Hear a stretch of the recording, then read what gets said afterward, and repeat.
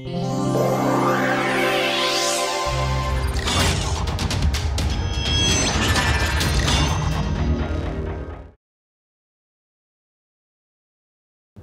back to the lectures on the hydrogen atom.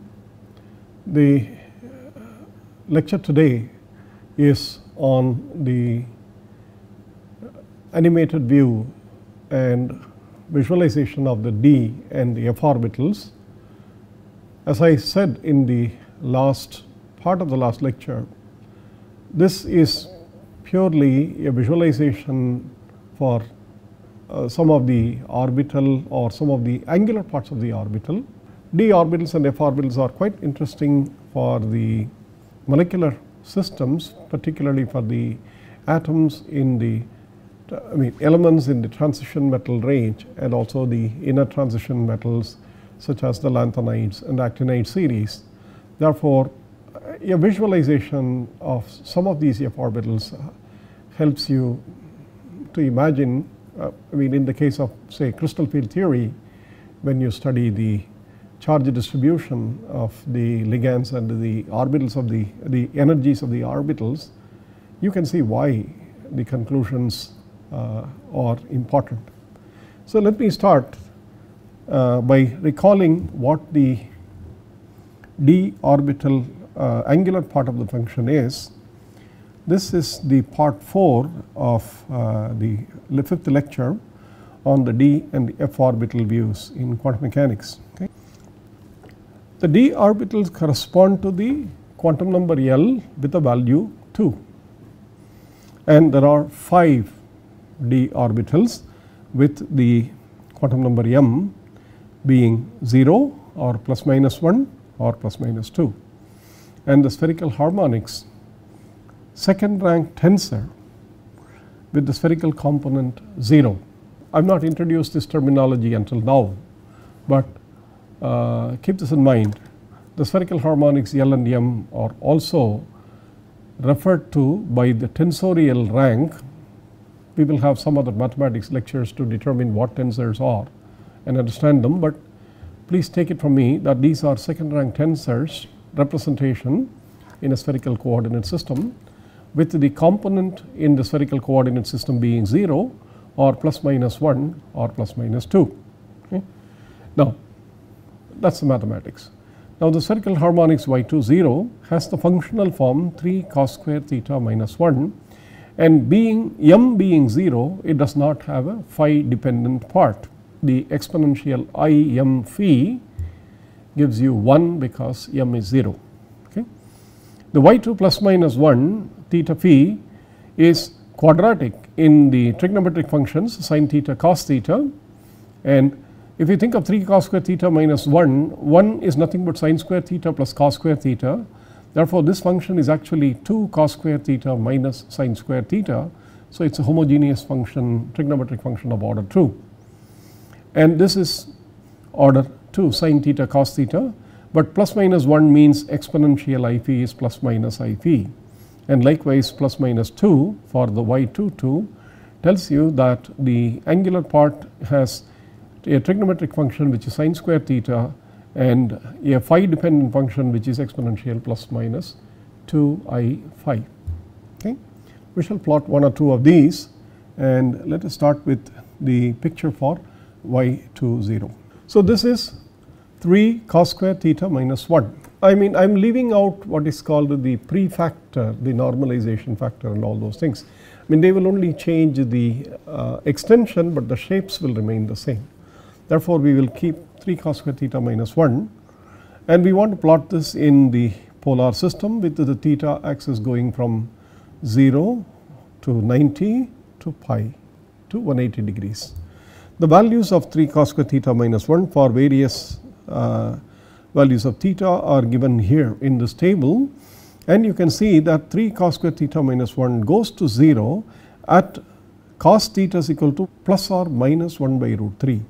Therefore, you see the plus 1 by root 3 corresponds to theta is equal to 54.74, and the minus 1 by root 3 corresponds to pi minus theta, and that is 180 minus 54.74, which is 125.26. In between 54 and 0.74 and 125.26, 3 cos square theta minus 1 is negative, because cos square theta is less than 1/3, and at 90 degrees this is 0, therefore this whole function is -1, maximally negative. Okay. So from the magnitudes given here, the variation is between 2, 0, -1, 0, plus 2. Let us see the function plot.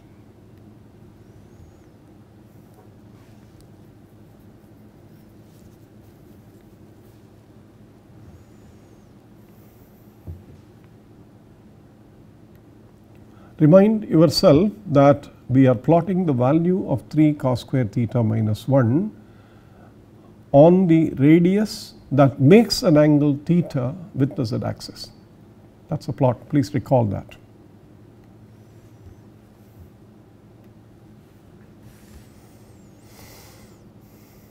So at 54.74 it goes to 0, and then the function is negative, so I have a different color for the points with the blue dots, and that is -1, exactly half of the height.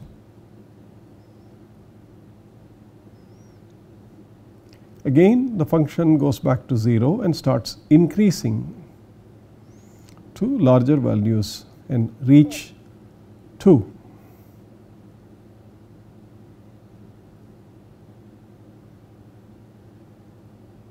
So the graph is drawn by following the theta values, namely theta is equal to 0 up to 54.74, and then between 54.74 up to 125.26, and then for increased value of theta you have. So this is a continuous plot.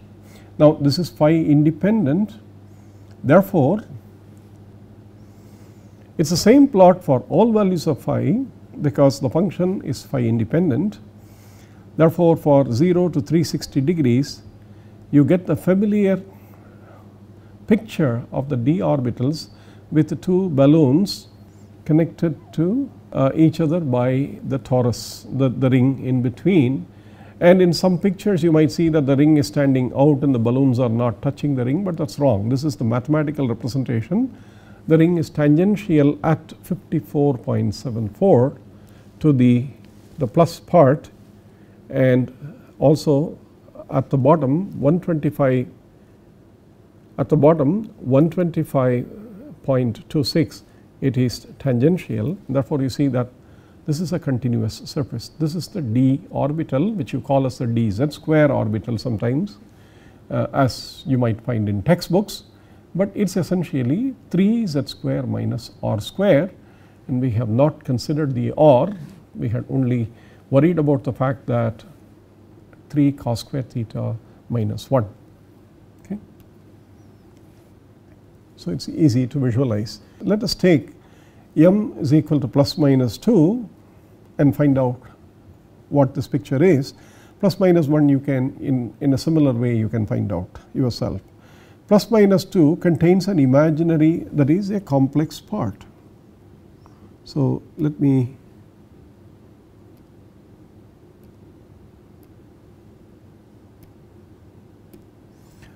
get my function into real and imaginary parts, and let me leave the 15 square root of 15 by 32 pi for the moment. We do not need to worry about that. So we have sine square theta e to the plus or minus 2I phi, which is sine square theta cos 2 phi plus or minus I sin 2 phi, and the real part is sine square theta cos 2 phi. This is the real part of y 2 theta phi. the imaginary part is leaving the I out. Obviously, the imaginary part is sine square theta sine 2 phi. Okay. Recall that cos 2 phi, so this function is sine square theta cos squared phi minus sine squared phi, and remember sine theta cos phi is like x, therefore this is x square, and sine theta sine phi is like y, and therefore this is minus y square. So this part is often referred to in your textbooks as dx square minus y square orbital. Okay. And in the same way, if you look at sine square theta sine 2 phi, this is barring the numbers out, I mean there is a 2 here, but what is important is it is sine square theta sine phi cos phi, which is sine theta cos phi and sine theta sine phi multiplied to each other. So remember this is x and this is y, so this is often the dxy orbital that you see, and you see the difference between the two functions is essentially the difference between cos 2 phi and sine 2 phi. Okay. Cos 2 phi and sine 2 phi differ by pi by 2 or pi by 4. If you change phi by pi by 4, cos 2 phi becomes a sine 2 pi. Therefore, you see that the whatever the shape that you will have for dx square minus y square will be only rotated by 45 degrees to get the shape of the sine square theta sine 2 phi, that is the dxy. We will see that. So let us start with the real part for the d orbital, the sine square theta cos 2 phi, and since phi is equal to 0 gives you cos 2 phi is equal to 1, and therefore you get the maximum value for sine square theta. Let us plot it along the x axis and then plot it for various values of phi in going around, so that for each value of phi the cos 2 phi multiplying sine square theta will change the shape to get you the full 3-dimensional picture. Okay. This is sine square theta with cos 2 phi equal to 1. I do not have to go through this, let me go to the last frame, that is what you will get. Okay. If you want to play around to see and stop and see that it plots the right thing, this is sine square theta, and then what you have is this is modulated by cos 2 phi. It is modulated by cos 2 phi with cos 2 phi being 1 at x where phi is 0, cos 2 phi being minus 1 at y where phi is 90. So in between cos 2 phi goes to 0, namely at phi is equal to 45. Therefore, this graph goes to 0 at 45 and then it increases but becomes negative because cos 2 phi is negative in that quadrant, in that part of the range of phi. And then when it comes to minus x axis, this is 135 somewhere around, again cos 2 phi goes to 0 at 135, but when phi is greater than 135 and 180 and 225, cos 2 phi goes through positive values. See it for yourself.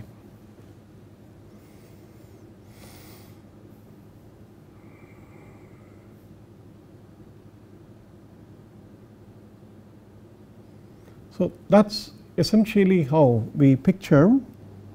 So you see the picture of the d x square minus y square, which is a pair of lobes along the x axis as well as along the y axis, but with opposite signs because of the cos 2 phi modulation, and this is an even function. You can see that the plus x and minus x, plus y and minus y, they both have the same sign.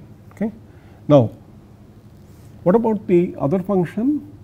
The other function is sin theta cos phi sin phi, cos phi sin phi, therefore it is sin square theta. So the plot of sin square theta is the same as what we had before, but since it is cos phi sin phi, we do not want to plot it along the x axis because it is obviously 0 at phi is equal to 0. You can see that it is a maximum at phi is equal to 90, sorry, at phi is equal to 45, not 90, because at phi is equal to 45 cos phi is 1 by root 2, sin phi is 1 by root 2, they both have the same value. Therefore, you see this function actually is between the two axes, it is not split by the axis. At both the axes the function is actually 0 because phi is 0, phi is 90, phi is 180 and then phi is 270. So, on all the axes the function goes to 0, but between the axes the function goes to a maximum from 0 to 45 and then it goes to 0 from 45 to 90 and so on. So, the picture, you can see that the picture starts with the middle of the axis. At x it is 0 and at y also it is 0. So, the bulk of the picture, bulk of the shape is in between the axis, and it is only a 45 degree tilt because the difference between the dxy and dx square minus y square is a 45 degree angle. So, the shapes are determined by the way we represent the mathematical functions and then the way we plot them in a spherical axis system or in a spherical polar coordinate system. So, these are for the d orbitals. I will show one f orbital as I mentioned in the last lecture, and then we will leave the rest to be seen by you. Okay, the function y31 is 5 cos square theta minus 1 times sin theta times cos phi. This is a trigonometric function, homogeneous function of order 3 because 1 is nothing but sin square theta and cos square theta. So, it is 4 cos square theta minus sin square theta times sin theta. So, everything is cubic times cos phi, and therefore for phi cos phi, and therefore for phi we have chosen the value 0, that this is maximum. And so, what you see is the plot of 5 cos square theta minus 1 times sin theta on the polar coordinates. You can see that it goes to 0 at 3 places. 5 cos square theta minus 1,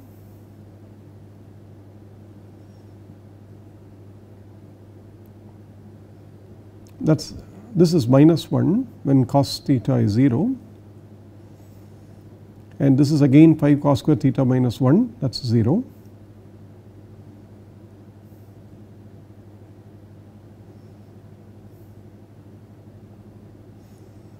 And at 180 degrees also it is 0 because there is a function sin theta.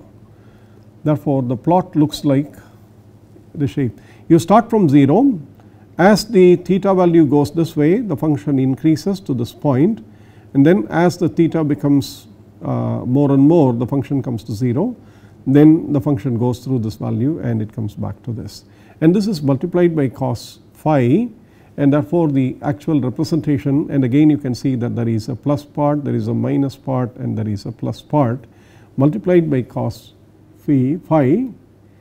So, if we look at the cos phi part together,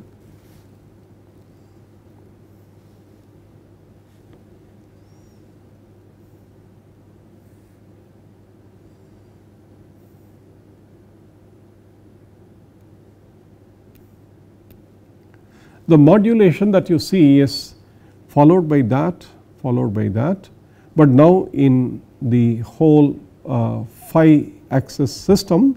Therefore, you see the plus minus plus minus plus minus, and this is an odd function. The f orbitals are odd functions of the in the 3-dimensional coordinate systems, and you can see that whatever is here its opposite on this side is negative, whatever is here its opposite part is negative here, and so on. So, this is the shape of one of the f orbitals. It has the value 5, it has the equation 5 cos square theta minus 1 times the sin theta cos phi. The cos phi comes from the real part of exponential I phi. Therefore, what you see is this is y 3 plus or this is plus 1, and if it is multiplied by sin phi, that is y 3 minus 1. So, what we have is a visual representation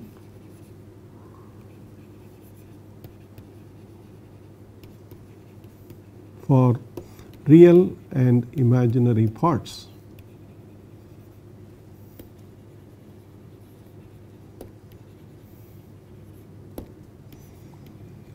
But this is only angular function.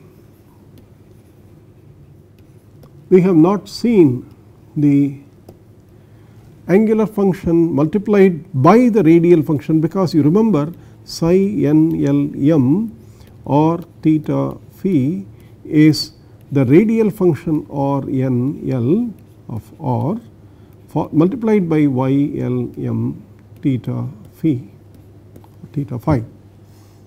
So, what you have seen is only the visual representation for these, but the radial functions bring in their own nodes along the radii or the sphere, and therefore, the radial function multiplied by the angular function, the 3-dimensional visual representation is quite complex.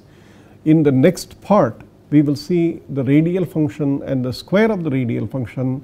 We will discuss the probabilities, the radial probability distribution. We will discuss the angular probability distribution and do a small bit of calculations involving the spherical coordinate system for the hydrogen atom, and with that the mathematical as well as the physical picture of the hydrogen atom that I wanted to give for this course is complete. So, we will do that in the next part. Until then, thank you very much.